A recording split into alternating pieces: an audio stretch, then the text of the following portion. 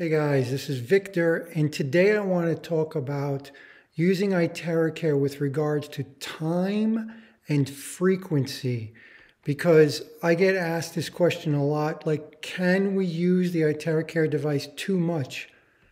Absolutely, yes, you can. And this is a concern, a growing concern that I've been having, because I think a lot of people are overusing the device. And you need to understand that more is not always better. You can't get too much of a good thing. So consider the fact that all heat therapies are always done with caution. They have pretty strict time constraints on them on how to optimize the use of the various devices and techniques. And we have a lot of different heat therapies, and iTeraCare can be very hot. Now, of course, iTeraCare is not only heat, and you don't even have to use the heat. So we could get away from those concerns altogether by just using the lower settings and keeping it at about arm's distance from us, holding it further away, so you're only feeling warmth. But just keep in mind that if you are using heat therapy with iTeraCare, because many people do, and it does feel good, it's very effective using it that way, keep in mind that you really need to probably use it less than you are.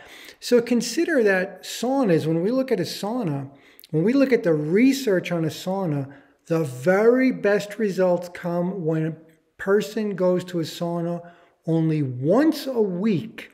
And during that 1 day a week, doing 4 30-minute sessions, using it for like 2 hours, but even taking a break after 30 minutes.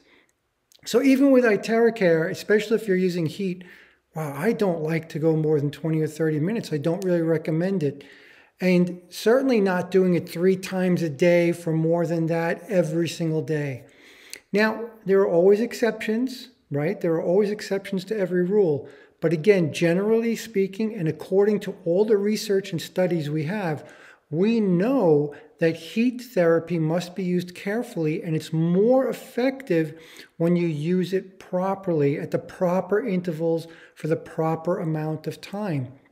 Your body needs time to recover, right? Now, what about the crystal energy? iTeraCare is heat and the crystal energy, or the quantum energy, right? We have a lot of different words for this other type of energy that's coming from the device. We have heat, the crystal energy, and then we also have this terahertz gap radiation, supposedly. So when we talk about the crystal energy, we're talking about things like clearing meridians, balancing chakras, things like that. This is really energy healing, right? So people familiar with Reiki and all different kinds of things, like I do the Emotion Code, people understand this, that when we do these therapies, again, you need time. The body needs time to rebalance. If you are being effective and you are affecting change in the body needs time to rebalance, to readjust, to get back to a state of equilibrium before you can go to the next session. So you really do need to be careful. You can't just hammer at the body all the time with the iTeraCare device. Again, there might be exceptions, but a lot of people are going to find that they'll end up getting worse. Sometimes this is just a detox reaction, but sometimes you need time to readjust. You just need a break. And again, consider the example of a sauna and other things, other devices where, look, once a week is enough.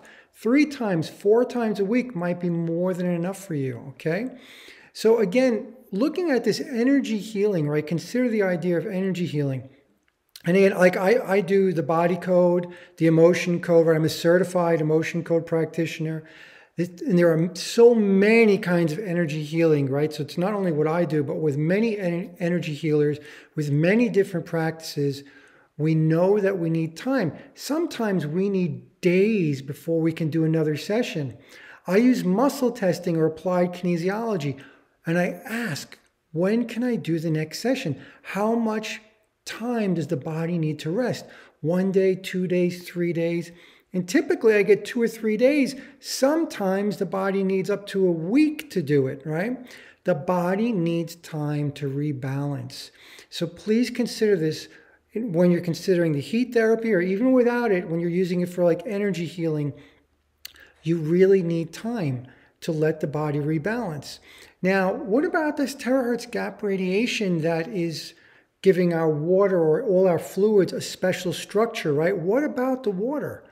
The same thing. We know too much energy input will actually make water and fluids destructure. They will lose coherence.